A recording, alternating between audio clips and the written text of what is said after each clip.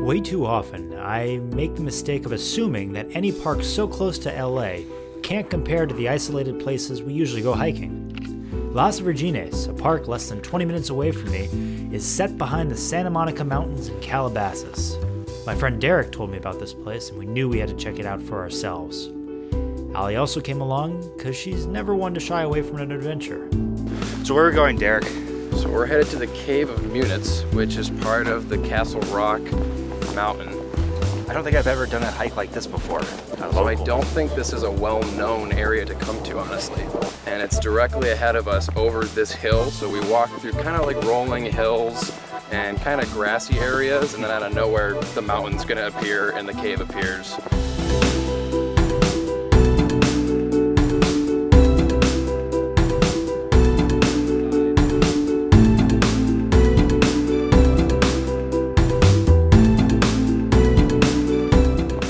So Allie just tried to run and jump across this chasm. It's a lot further than I thought. It's actually further. Did you do it, Allie? I did it. So we get to walk up these steps now. And as my friend Derek so eloquently put, it's like a certain scene in a certain sci-fi movie that just came out. We made it to the top of the ridge, where we could see just how vast the cave actually was. In truth, I expected a little hole in the side of a mountain, not a gaping gash like this. We looked back and we were surprised by how little we had actually walked. As we got closer, what seemed like a large entrance quickly grew into a fully visible cave. This datura plant grew right outside, a toxic flower that Andrew had seen in a previous trip to Mammoth Cave National Park. A funny coincidence, no doubt. This cave is said to be the ancient home of a native shaman of the Chumash tribe, who was killed after murdering the son of a chief.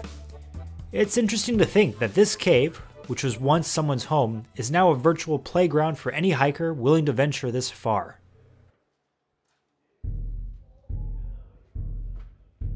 The cave was elevated a few yards above the ground, so adventurers would have to climb through a narrow chute just to reach the entrance.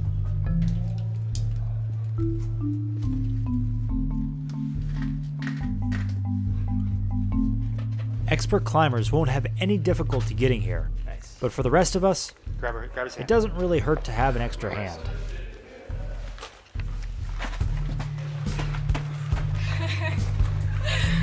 I'm alive. The pigeons are terrifying. They keep flying above us and making these ooh sounds.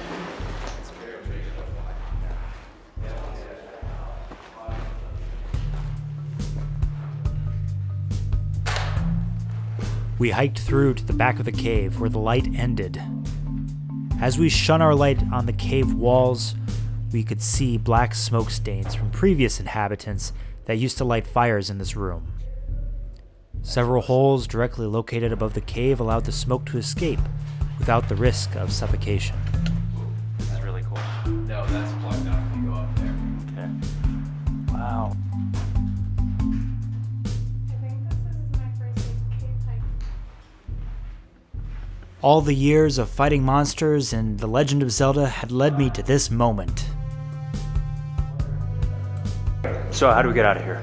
So an experienced climber could actually scale this wall and go out the top, but since we're not experienced climbers, the way to go out is to scale up through that slope that takes you out to the top of the chimney of the cave. Okay, so that's the right side of the cave. Yes. Because if we did that, we'd have to like wall jump like Mario. Or like Ezio from Assassin's Creed.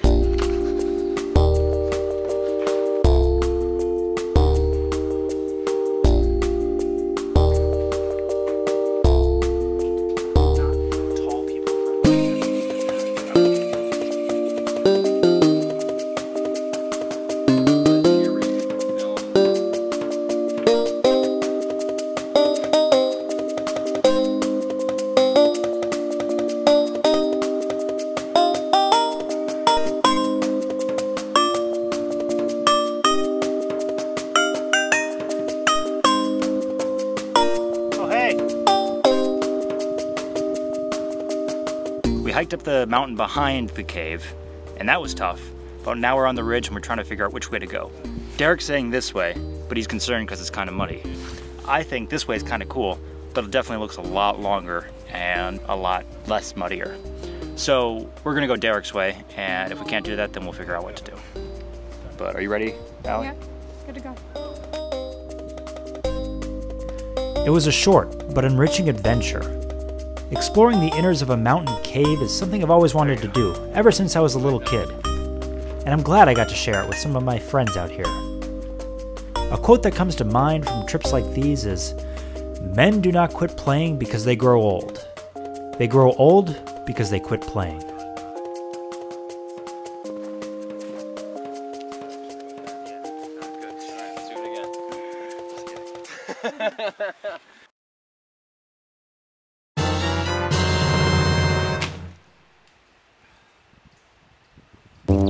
Cute.